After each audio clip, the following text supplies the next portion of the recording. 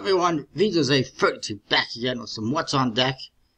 Just finished doing some unboxings, and I'm going to try to record this since I have time today, at least get through as much as I can today, so that I can focus on reviews on Sunday for a change.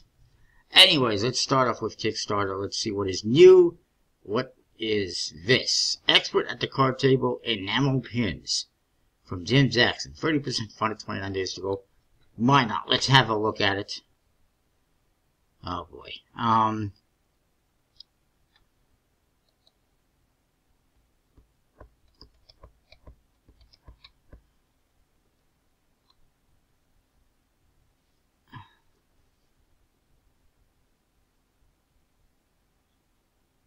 Apparently, he initially had this in Fasten/accessories, but he changed the game/playing cards because obviously it makes sense. It's playing card related. Those are the pins. It's just the hands doing cardistry. How exciting. And some of them are locked. Lots of stretch goals, lots of pins. I'm not sure who really would be interested. He's $10 for one pin. $10 each. Alrighty then. How exciting. Next we got Digital Cobalt Blue and Gunmetal Gray CE Volume 2 playing cards by Jason Wen. Back at it again with new colors for the same old decks. It is funded though, 11 days to go. Well, take a quick peek. It's the same decks as before, different colors. I do like the blue and the black. Not a huge fan of black decks because they're just chip. If they have, white borders, that's a different case.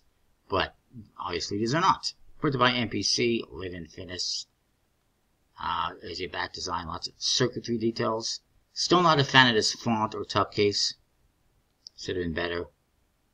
Decent custom pips, standard core cards recolored. Not so I'm feeling either color on the core cards. And am I to believe the gray deck has all gray suits and colors, in the blue deck all blue, or is there something different for the black suits? Because it doesn't show the black suits, it just shows the red suits. So it is what it is. Not too exciting for me. Moving on to something more exciting, also from NPC ironically, it is the new Impressions Rising Sun and Azura edition. Playing cards from NPC. It is well funded already, 39 days to go. Not so why they need so much time, but that's to give them plenty of time to actually produce and finish the cards and get them fulfilled. Alright, NPC, it's not going to take you 3 months after the project is done to get them produced and fulfilled. Just saying. And these ones are red and blue, and you can see they have that Impressions embossing. It says it's premium Japan-inspired deck of cards. No. They took that from their last project, I'm pretty sure. Because their last project was Japanese-inspired. Well, I mean, the only Japanese-inspired, I guess, is the colors. I guess that's what they mean. Rising Sun and Azura, whatever Azura means. Something blue, obviously. Black suits for the hearts and diamonds on the red deck. That's interesting. And then white for the clubs and spades. You can see that texture. It's very cool texture, by the way. You have to see it you have to feel it and see it to believe it, really. But you can kind of see what you get there. Very cool, kind of glossy texture. You totally feel that. It's a very unique thing. And the blue ones have red for the hearts and diamonds and white for the clubs and spades. Nice big pips on all the aces. There it is. Look at that. Just really cool. It's like somebody put wax on a playing card, to some extent. They have apparently changed, or using new stock and finish, so it should handle even better. There they are. Very nice.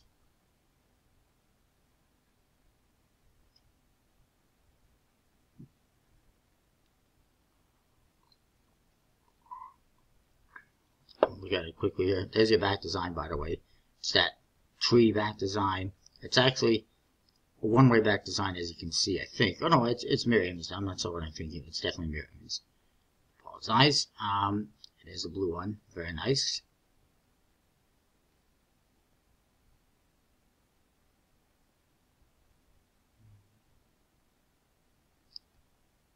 Improved, they do feature that says an improved varnish for a smoother handling and finish, as you can see. New cardstock and varnish. So I'll wait to see that. And it looks like they are printing them, so that's good. They should be done and ready to ship as soon as this project is done, right? I hope. $16 each is a little bit pricey, but they are really cool and unique decks, especially if you haven't gotten the previous ones. Worth checking out. Moving on, we have these Cyberpunk playing cards by Elephant Playing Cards, which I looked at last week. It has launched. It is funded, well funded, 17 days to go. 3 different decks or colors.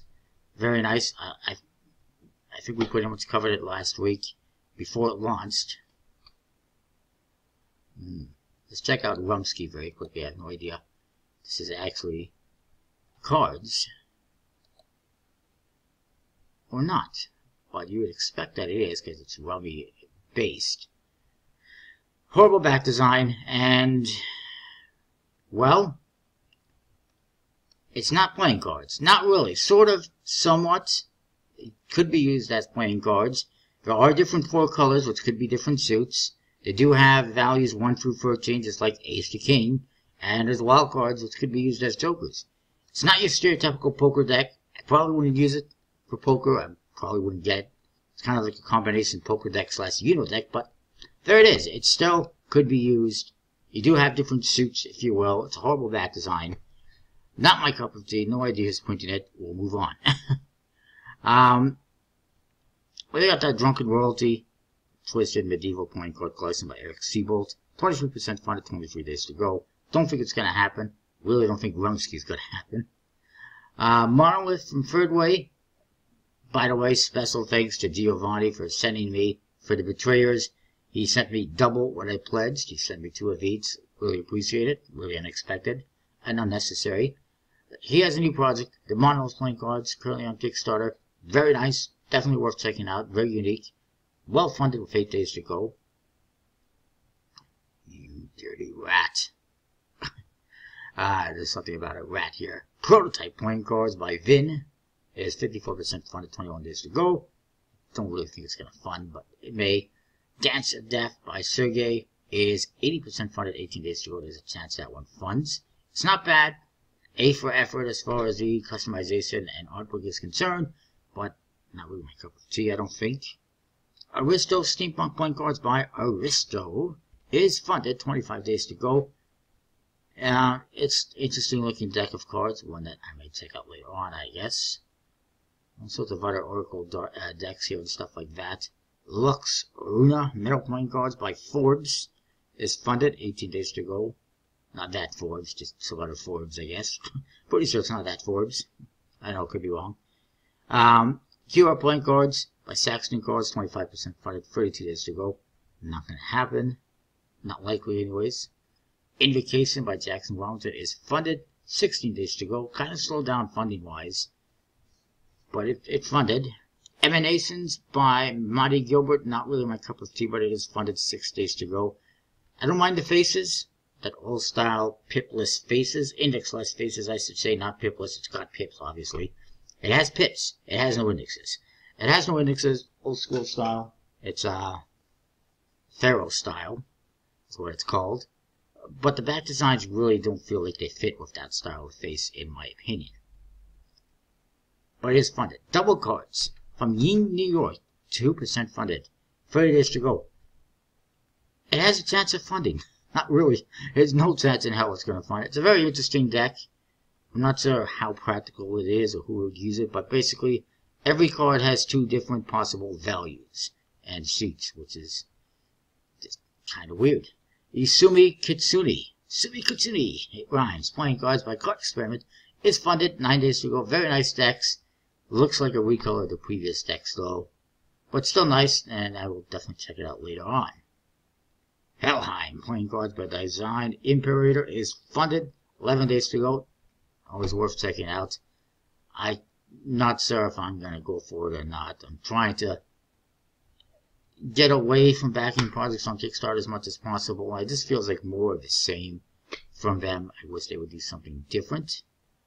And then there is Blood and Beast premium poker playing cards by Purely Idea, which is purely Design Imperator's ideas, pretty much. It looks like something he would have designed, but it's not. And it is funded though, 4 days to go. Secret Action Squad, Missing 001, by Chris Jetson, is 30% funded, 15 days to go, and 0.01% chance of funding. Grid Series 3 typographic playing cards by Luke Waddy is well funded, 9 days to go. It's not bad, it's colorful. Meow Star, Meow, by V2 by Bokobo is somehow well funded, 9 days to go. I don't know who keeps throwing money at Bokobo, but really there's much better decks out there to pledge for, in my opinion. Skelstromets playing cards, speaking of which, would be better to pledge for than Meow Star by Jacob Smith. It's not funded, it's 45% funded, 9 days to go. Not sure it's going to make it at this rate. It's not likely. Spades, the Game of Spades by Aaron Parker, 28% funded, 38 days to go. Still don't think it's going to happen, but it has a slight chance. At least it's a cool visual that they got. Nice picture. Shiny looking. Diamond Playing Cards number 10, Black and White by Diamond Playing Cards, is well funded, 8 days to go. Not really my cup of tea though. Make 100. I didn't even know they were still doing Make 100, but apparently they are. Modern Day Myth Spirits Playing Cards by Lindsay Bailey, 61% funded, 5 days to go. Slim chance it gets the rest of its funding in the last few days, but I wouldn't hold my breath. Premortal Greek Mythology Playing Cards by Costa Pantasis is funded, 3 days to go. Pretty nice looking decks. I hope to pick it up later on. Mizatama Playing Cards by Matoya Tanaka, 36% funded, 42 hours to go. It's a polka dot back design. It's not going to happen, especially with the time that's left and the amount of funding needed. And somehow this Chinese New Year deck funded by somebody named Honey Winkler. By the way, there's a picture there. I want to see if I can see what picture that is. To me, it feels like it's an Natalia Silver project. Somebody else, I'm not the only one that's had that feeling. Somebody else mentioned that to me. It's a fake name. It's not a real name. Google it. You won't find anyone named Honey Winkler. That's real, at least. Apparently, they've created 2 projects. Oh, God. They got another one already? Chinese New Year Blue Limited Edition.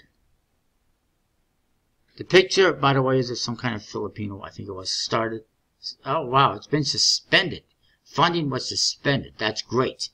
100% great. I mean, it's an ugly design. A new version, it's just a different color of the previous deck. That shouldn't have happened anyway. Why is there a second project already?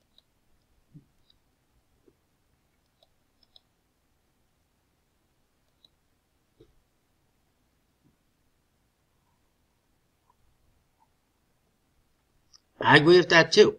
The red deck had a $500 goal, which is really low for a point guard project, with no information on who is producing it, vague information on who the creator is. And now this one had a $1,500 goal for a deck that's a limited edition. It should be less money, not more. Unless there's going to be foil on the top case or something. But still, glad it was suspended.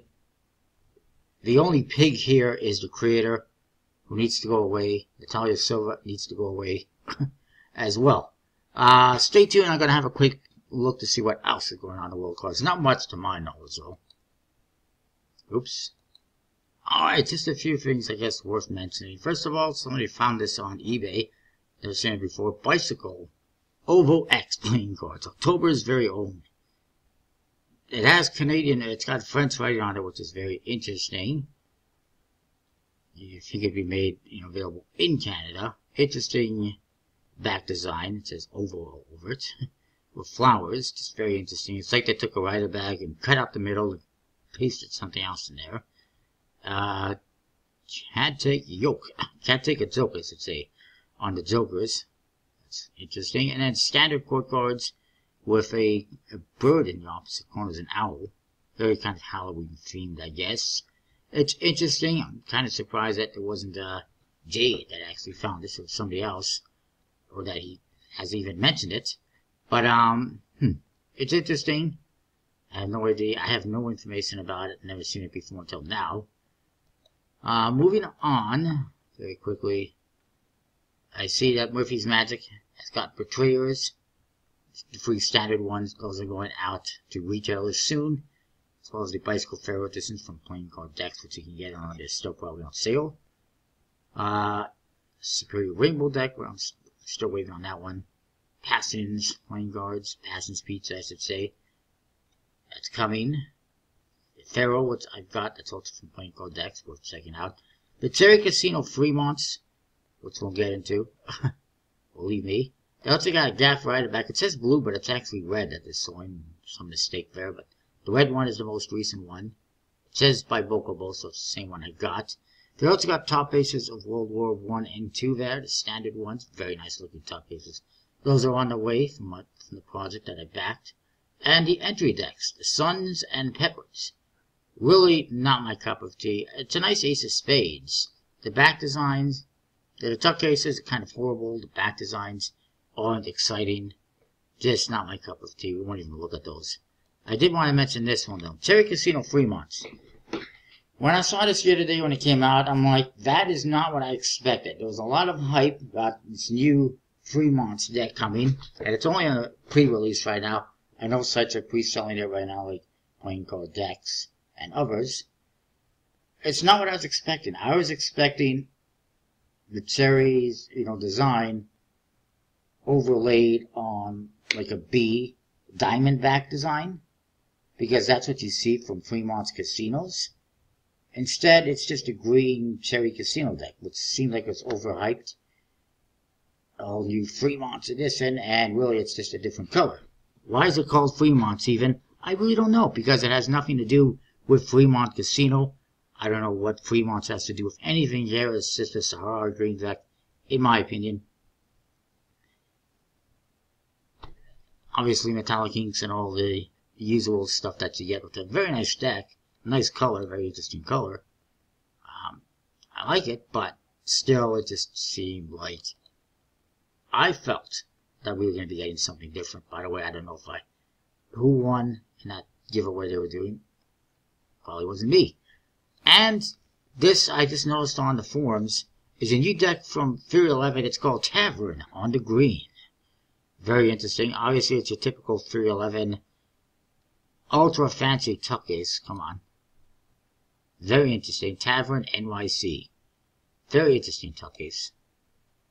I can tell it looks like it's from the same designer as those other decks, the Hudson ones. Similar style, I guess. But different. Nice, big, massive ace of spades. Beautiful back tuck case. Very nice back design in green. I don't know if there's going to be other colors of this in the future. I kind of hope not. And yeah, kind of similar style court cards as like the Hudson deck.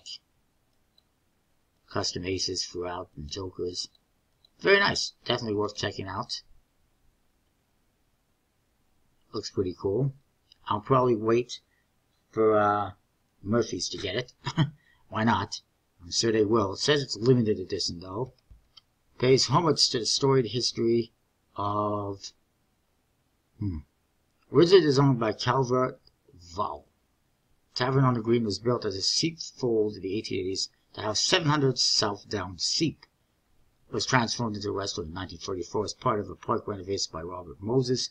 Reopened in 2014, pays homage to the roots with inviting decor and wood paneling reminiscent of the original seepfold. And this pays homage to that storied history, sealed in green and gold foil. Wow, green and gold foil. Well, the tuck case, yeah. And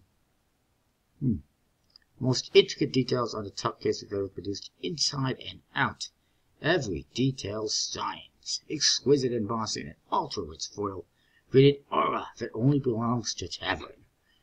I would have preferred they just called it Tavern instead of Tavern on the Green. Seems like a slightly excessively long name. That being said, I'm guessing this is the only variation we'll get. But it's very nicely done. Completely custom. Thumbs up. That is that. Comment, rate, subscribe. This has been a pretty short video this week. I will do an update on Sunday if there's anything new on Kickstarter or elsewhere that needs to be updated. The only other thing I will mention as well before I forget is Illusionist is having some kind of a sale I got an email the other day. Pretty big discounts on certain decks and stuff like that. So if you're looking for some of the decks, you can get them right now discounted. So that is that. Comment, rate, subscribe. We'll see you next time. Thanks for watching.